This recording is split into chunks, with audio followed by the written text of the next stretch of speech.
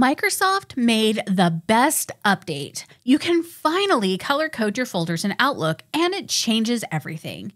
If your inbox is a mess of folders and subfolders, you're not alone. Most people rely on folder names alone, but that's not enough when you're juggling dozens of projects or clients. Or maybe you're like me and your ADHD brain just likes the color. So here's what you need to know. Click on the three dots for more options next to any folder.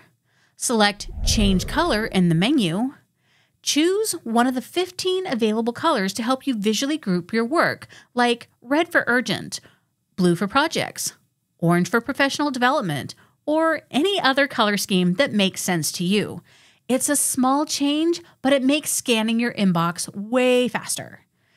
Do you want more quick tips like this? Subscribe for weekly Microsoft 365 updates that actually make your day easier.